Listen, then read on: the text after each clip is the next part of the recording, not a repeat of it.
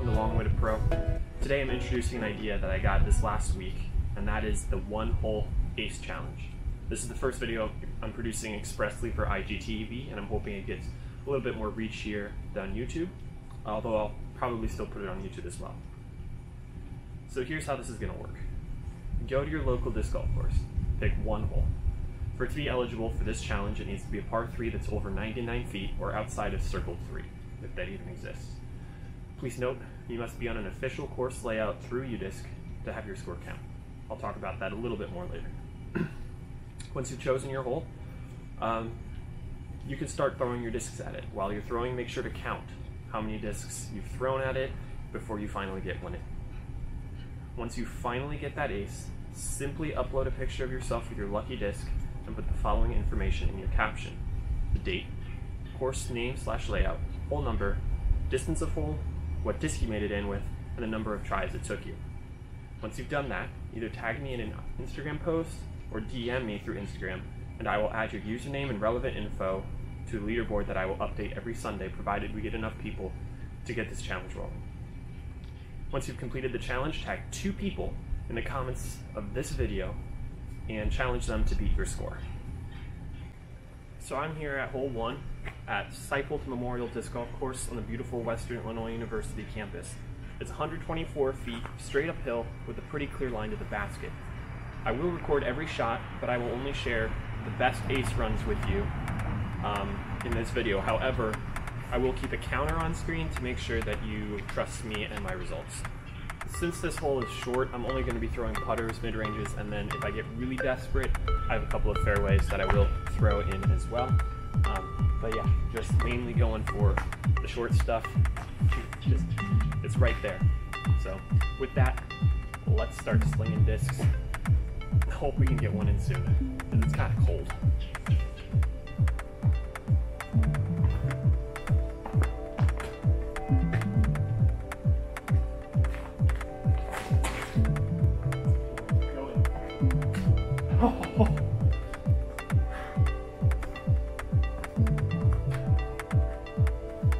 This is the only disc I've aced with. Let's see if it brings me some more of that luck.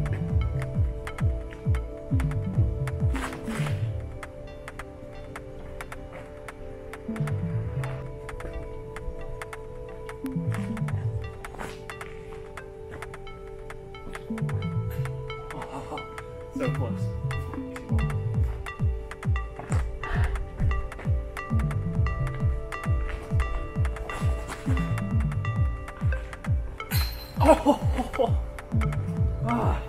Drew metal.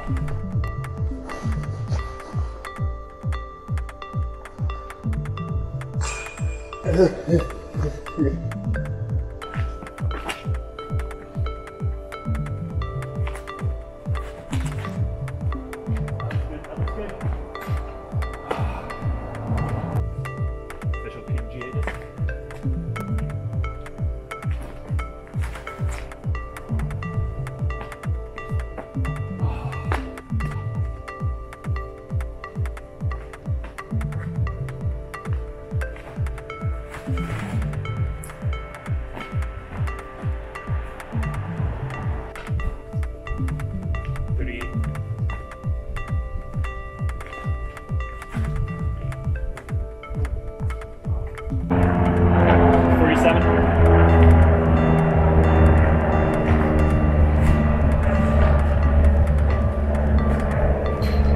It's drawn metal twice.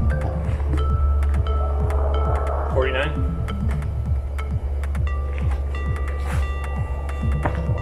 Back. Oh, that was another chain out.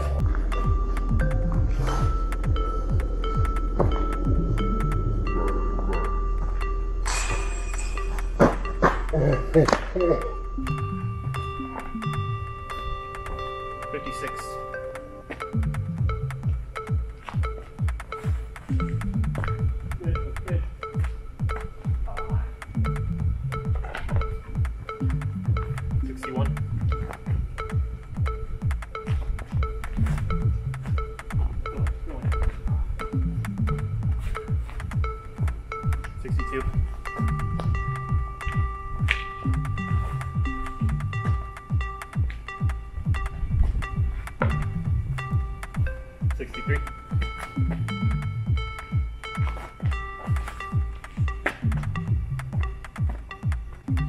So just a quick update, I've gone through 69 discs, I've drawn metal probably 5 times, I've had 2 chain outs, so I'm going into throw 70.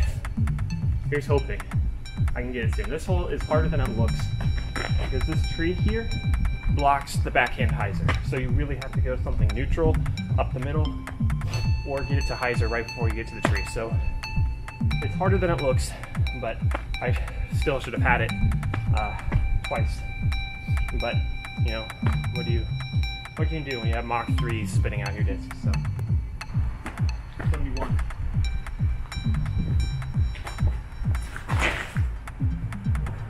Go in. 84.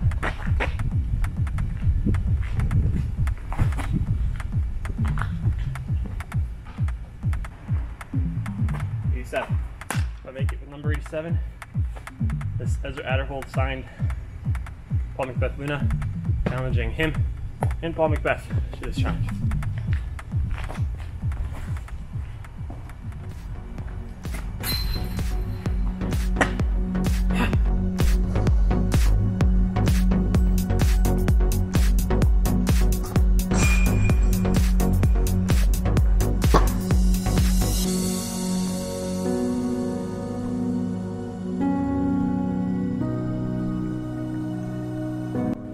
So yeah, it took me 87 tries. That's pretty crazy. Finally got it with the Paul McBeth Luna that's signed by Ezra Adderhold. So I'll be challenging Ezra Adderhold and Paul McBeth to this challenge. I'll also be challenging Forged DG for sure, and then I may go back and add some later. So yeah, definitely. If you liked this challenge, you don't need me to challenge you to do it. Go ahead and do it. Follow the instructions I gave at the intro of the video, and I will probably put them in the description below as well. So yeah, thanks for watching, guys. I'll see you next time. Peace out.